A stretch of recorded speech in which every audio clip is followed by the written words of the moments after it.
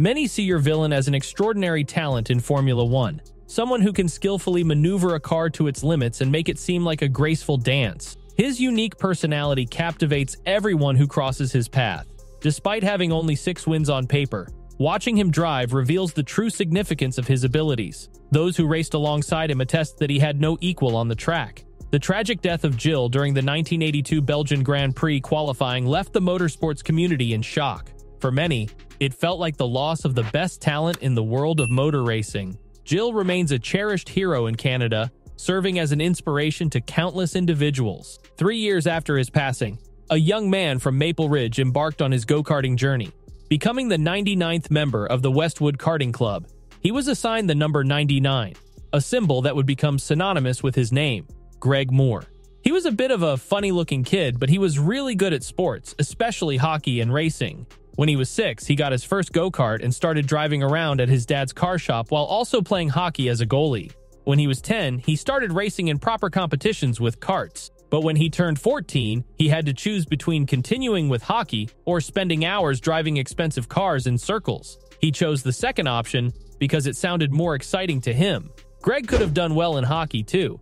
He won the Maple Ridge Athlete of the Year award twice and even won the British Columbia Hockey Provincial Championship. But he was tired of hockey and all the training that came with it. He loved racing more. In hockey, you can't control everything, but in racing, you have more control, and Greg was really good at controlling cars. He learned this from his dad, who once made him drive on a wet track with dry tires, which was not fun at all. His dad was tough on him. If Greg forgot his neck brace for racing, they would go home without even practicing. Greg's dad was a race driver too, and he believed in tough love to make Greg a better racer. And it worked. With his natural instincts and exceptional driving skills, he dominated the 1989 North American Enduro Kart Racing Championship, despite facing challenges like spinning off in the rain and falling behind.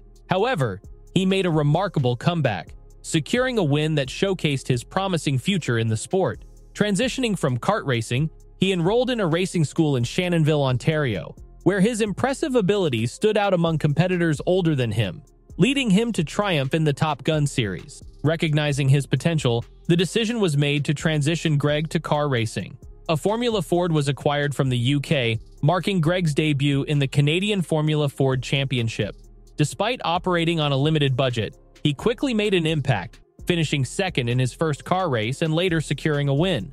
Greg's exceptional talent overshadowed the resource-rich competition, earning him the title of Rookie of the Year, despite finishing 4th in the standings. The following year saw Greg's transition to Formula 4 2000, where he displayed early speed. By the 4th round in Las Vegas, he had claimed the championship and Rookie of the Year honors. Seeking a new challenge, the Moors eyed Formula Atlantic, but age restrictions prompted them to approach the Indy Lights series. Despite reservations about having a driver under 18, Greg's proven track record earned him a spot on the grid, defying expectations with his prowess behind the wheel.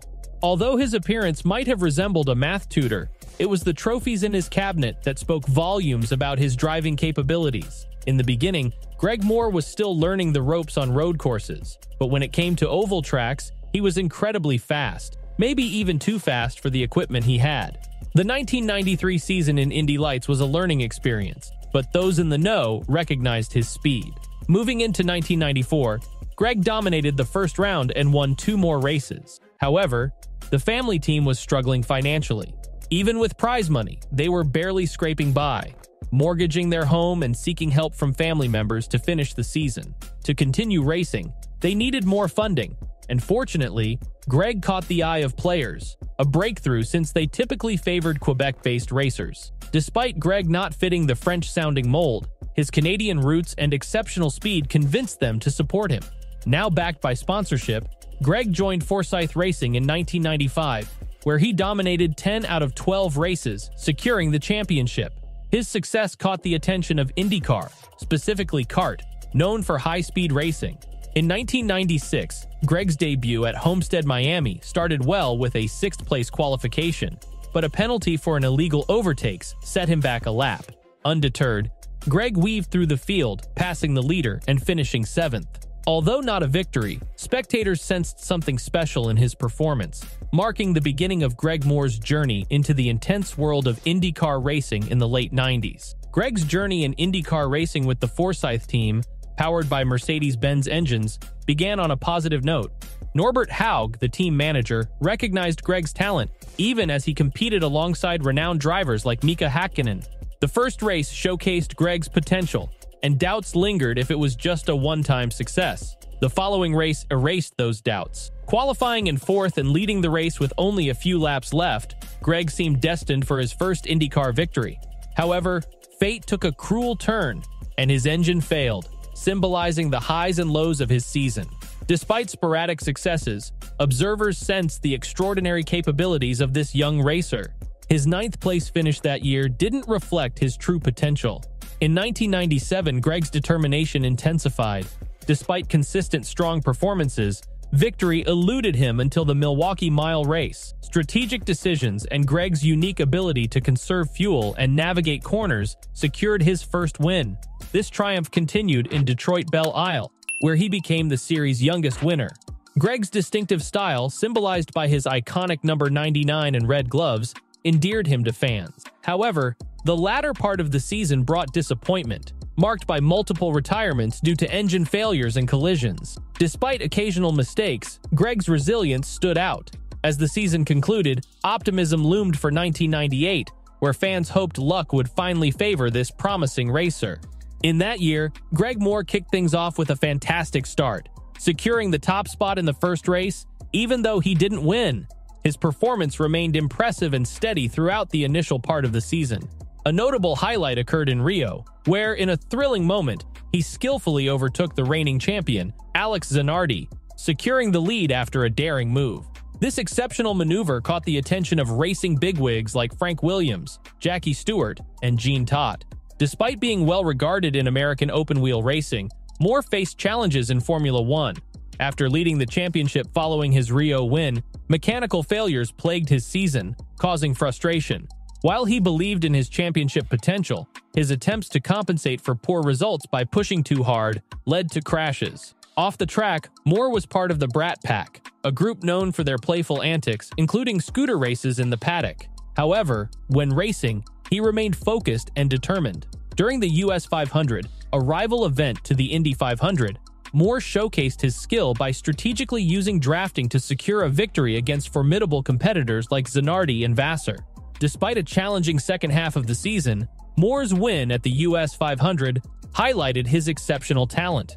His ability to balance fun off the track with seriousness on it endeared him to fans. The season, marked by highs and lows, showcased Moore's resilience and skill, making him a noteworthy figure in both American open-wheel racing and the world of Formula One.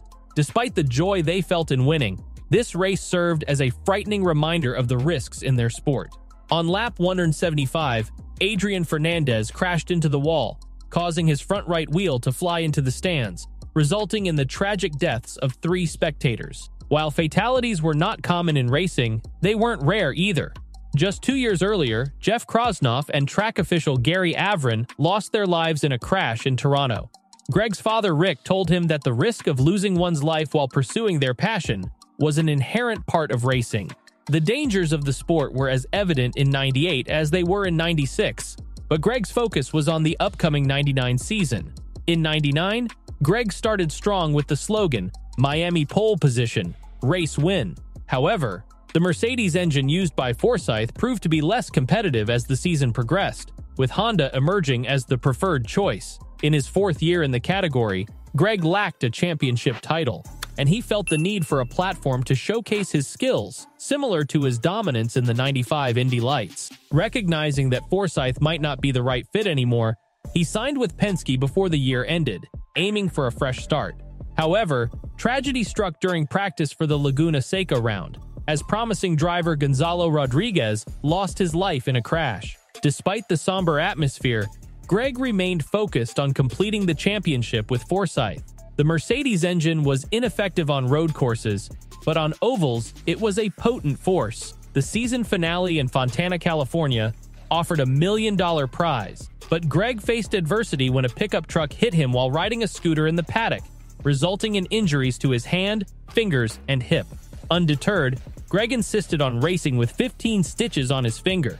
Drawing on his experience playing hurt in hockey and karting, he embraced the challenge. The race, where speeds reached 230 miles per hour, became a testament to Greg's determination and resilience in the face of adversity. Greg Moore, a talented racer, embarked on the race from the 26th position, sharing a lighthearted banter with his friend Tony Kanaan, positioned 10th, saying, give me a couple of laps and I'll be up there with you. Surprisingly, Greg turned this jest into reality, swiftly advancing after just 2 laps. Fueled by determination and a desire to conclude his racing journey on a high note with Forsyth and players, the entities that provided him with the opportunity to enter the racing world, Greg charged through the field. As the race unfolded, an incident occurred involving Richie Hearn, who spun off and collided with the barrier on the back straight. Fortunately, Hearn emerged unscathed, but the incident raised awareness about the potential risks in racing, even with enhanced safety measures. On the 9th lap, the race resumed, but tragedy struck when Greg spun off in the same location as Hearn. The crash was catastrophic, with the car airborne before slamming into the wall at a devastating angle, registering a shocking 154 Gs. Greg was thrown headfirst into a barrier, and at 1:21 Pacific time, he was declared deceased. The atmosphere at the speedway turned somber as the racing community mourned the loss of one of its beloved figures. In the aftermath, the number 99 was retired across various racing categories, and safety improvements were implemented at Fontana's infield to prevent a recurrence of such a tragic accident. Greg Moore's legacy endured through the establishment of the Greg Moore Foundation, posthumous inductions into the Canadian Motorsport Hall of Fame and BC Sports Hall of Fame, and the renaming of the go-kart track in his honor. We didn't just lose an amazing race car driver, we lost an incredible person, someone everyone in the racing world loved, a favorite among the crowd, and someone who valued family above all else. He had a fantastic personality and was a genuine racer. On the track, his talents were so extraordinary that even world-class drivers wondered how he pulled off such incredible feats. He's often mentioned among the best drivers who never competed in Formula One, and this recognition existed before he passed away. At just 24 years old, he left us with only 5 victories, and we're left wondering how many championships he could have won, or if he would have moved on to Formula One or NASCAR. Unfortunately, he didn't get the chance to fulfill his potential. Some may question the hype surrounding him if they never saw him race, much like another Canadian mentioned earlier. Numbers on a spreadsheet can't capture the true essence of a driver. It's the on-track performances that matter, where you witness those who defy belief and make the impossible possible, just like Jovianov and Greg Moore did. If you enjoy stories about remarkable individuals in the world of racing, consider subscribing to our channel for more inspiring content.